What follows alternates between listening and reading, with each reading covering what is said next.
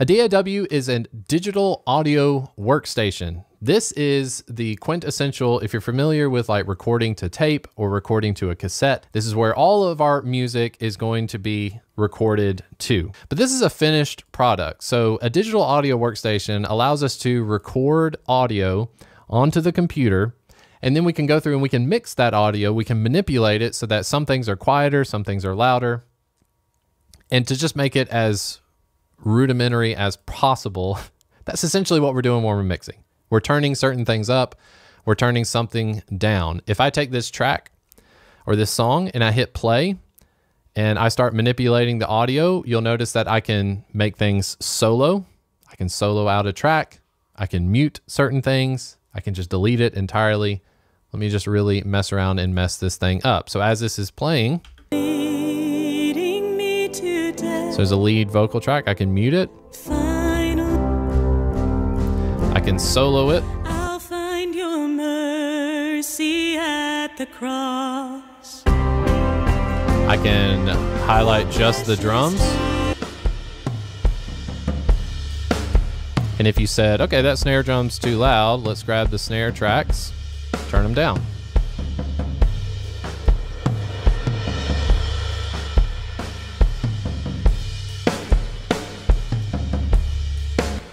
Okay, case in point, we'll get a little bit into this much later, but a digital audio workstation is basically the home base for when we're recording and editing music.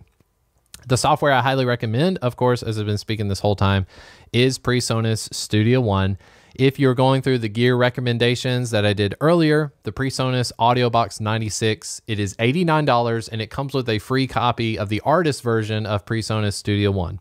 The artist version is going to limit you to, I believe, 24 tracks, and then there's a certain length that you have to stay in. So if you're recording an hour-long podcast, if you're recording more than 24 tracks, you might need to look into the professional version of the software. Or you can go the subscription route, but in general, this is the final product of what a song recorded in Presonus Studio One might look like. You can go as advanced as you want to, okay? So that is our introduction to what is a DAW.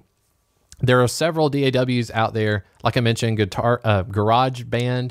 If you have a MacBook, it should have come with a free version of GarageBand already. If you have an iPad, it comes with GarageBand as well. I think nowadays you can use GarageBand on your phone, okay?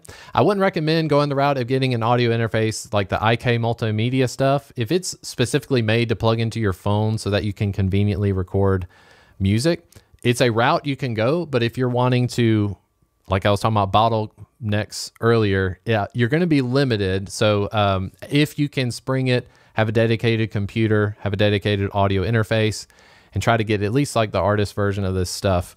Logic is a great DAW as well. Pro Tools is very expensive. I tried Pro Tools out for about 6 months. It is a big learning curve. It's not as intuitive, or at least the version I was using, this was like 3 years ago, it's not as intuitive as Presonus Studio One. A lot of the stuff in Presonus Studio One involves click and drag. This may look overwhelming to you, but I can assure you, as we create our own session in just a minute, we'll be able to get into the basics, and you might have this aha moment of, hey, that's pretty easy, I could do that.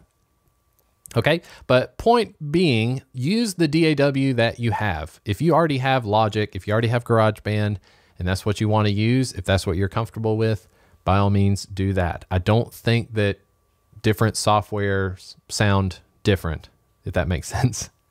Fruit Loops, you know, if you're doing a lot of loop-based stuff or virtual instruments type stuff, you may be more prone to use Logic, okay?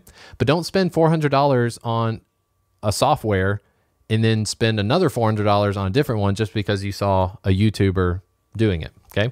If you're already using Logic or Ableton Live, I would not recommend you just jump over to Studio One unless you really felt like, hey, it's time for me to make a change. I'm not getting the results I want. Because the differences in sound are going to come down to the plugins that are available and the virtual instruments and processing, okay?